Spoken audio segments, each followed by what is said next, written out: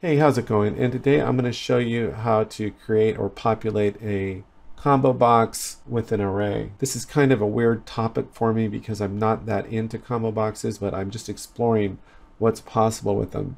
And I can't find a lot of tutorials out there on them, so I'm kind of having to make my own way on this. So I appreciate your patience with that. I'm finding out that combo boxes really are pretty powerful, and they have a lot of features that allow you to update them procedurally. So what that means is that we could use an array to actually populate the data in the combo box. And what you do with that data is another story, but I'm not going to get into that. I'm just going to show you how you get this far. So I already have a combo box on the screen and it's already formatted. I'll leave a link in the description to a tutorial I did about that on how to style the combo boxes.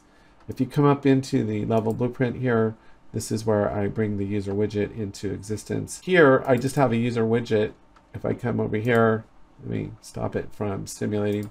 I just have a canvas panel and a combo box. And look over here on the combo box, there's no data inside of it. So that's what we're going to do. We're going to populate this with data outside of the widget blueprint. To do this, what we're going to do is we're going to need data and somewhere to store data. And I'm just going to do it my way. There's different ways of doing this, but this is just the way I'm doing it. If you have a different way, feel free to use that way. I'm just going to call this array. It's just a blueprint actor class. And then I'm just going to come up here to variables, and I'm just going to call this my array. And we're just going to set it to strings. We'll compile and save it. Over here, we're going to set it to an array. Compile and save that. And we'll make it instance editable like that. And that's all we got to do to create an array, and it's in this blueprint class. And then what I'm going to do is I'm just going to drag this into the scene so we can reference it. It won't be seen by anybody. So now we have an array. Now what we can do with that array is come over here and put items in it. This is what's weird about it is we're putting this on a combo box, but these represent selections in the combo box. So theoretically every one of these is an option somebody might have. So think of these almost as buttons you're creating, and where does this button lead? Well, that's a whole nother story. But let's just say it's some sort of tonality. So we'll just call it dark, medium, dark, and then we'll go medium. And this could literally be any kind of data that you can imagine. I mean, this is, and then medium light, let's say, and then the last one, let's say, is light, like just like that. And then we'll save that. So what we can do now is just jump into the widget blueprint. Here's our combo box. It's already a variable. We're going to jump into the graph side here. And all of this is going to be on the event construct side. Now I'm not going to show you what to do with this once you've created this. That's another tutorial. But this is just how to populate it. So to start, what we're going to do is we're going to get the combo box and drag it onto the scene. And then what we want to do is just clear it out. So there's an option here called clear selection. And we're going to do that there. And then there's another one called clear options. So we just want to clear everything out and make sure we're starting fresh. Now what we need to do also is I got a little ahead of myself. Let me just grab this and put this up here. And over here, let me disconnect this wire real fast. We need to get a reference to our blueprint that we created with our array. So I'm just going to go here and go get actor of class right here, and we're going to search for our array right here, and this will create a reference. So then I'm going to right click here. I don't have to do this part, but I'm going to do it anyway, and I'm just going to call this array ref, just so we could get the reference out of here, but I'm just going to get it up there too. So just creating a copy of it, and then we'll go ahead and pop this in here. Okay, and now we're pretty much almost halfway done. We're just going to grab this array now, and we have a reference to our array with our 5 elements in the array. And I can just drag off of here and go get my array. Get my array right here. And then what we can do is create a for each loop. So we come up here and just go for each loop right there. We're going to drag this into here like this, and then just pop the array straight into there like that.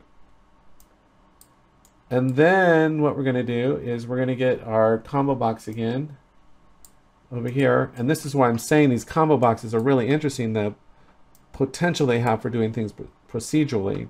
I'm going to drag up here, and there's one called add options here. And all I have to do is put this in here and this in there. And that's all. Now there's another option in here also called set option. So if I drag off of here and go set, I think it's called select option, selected option here, and drag this in here like that, I have to type it in exactly. So I think it was dark was one that I had, and compile and save. And if we come in here and I click play, I can see my formatting's off. So, and we'll go size to content and compile and save that. Now if I come in here and I go play, see it says dark, and they're all populated just like that. Now that we have that, what can we do? Well, we can just come over here to combo box, and we have this option to on selection changed. So I'm going to click that. And there's actually a node in here that makes this all work, and it's called find option index. We need to create a variable to hold our selection results. So what I'm going to do is I'm going to click here, and I'm just going to call this selected item, and it's a string, and it can be private, and we'll compile and save that. So then what we're going to do is we're going to get our combo box here, just drag it onto the scene, and we're going to pull off of here and get that node I just talked about, which was find option index, this right here. We're going to set the selected item, so go select, and we're just going to plug this into here and this into here. So when we select an item, it's going to get stored in this variable over here.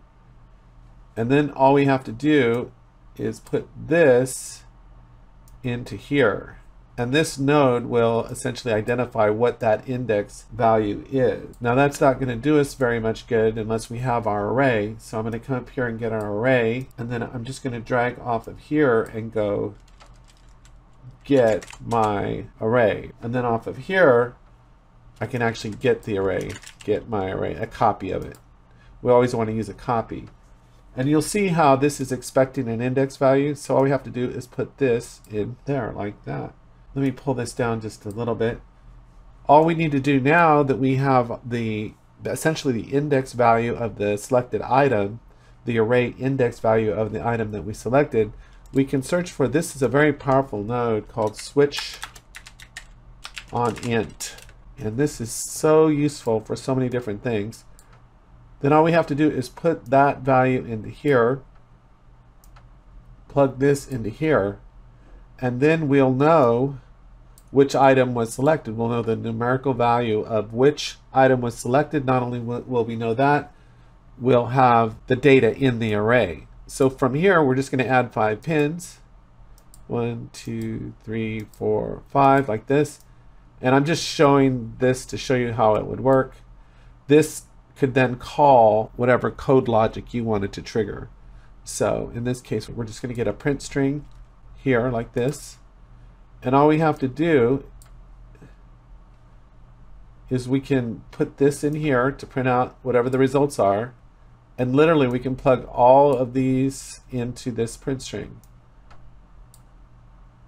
So for any selection, it's going to fire, but the content is going to be based on whatever is in the array. And that's the whole thing right there. So just know that the selection will trigger one of these pins. I'm just putting a print string in here, but this could trigger any code logic that you want. Make a call, a function call, or do whatever you want to do. Trigger something to happen on the menu or whatever. So we'll go compile and save. And if I come in here and I hit play, you'll see in the upper left corner, I have my options. I go light, see how light prints out, medium, medium prints out, medium light prints out, medium dark. So you can see the potential power of using this combo box. So anyway, that's all I had for today. I hope you found it helpful. Take care, have a great day, and I'll talk to you next time.